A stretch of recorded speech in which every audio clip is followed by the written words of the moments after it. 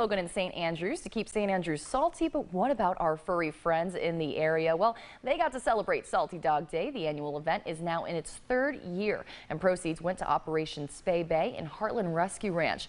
The event was completely dog-friendly, with attendees encouraged to bring their four-legged companions to shop and eat. It wasn't all just fun and games. Operation Spay Bay did provide veterinary services and education on responsible pet ownership.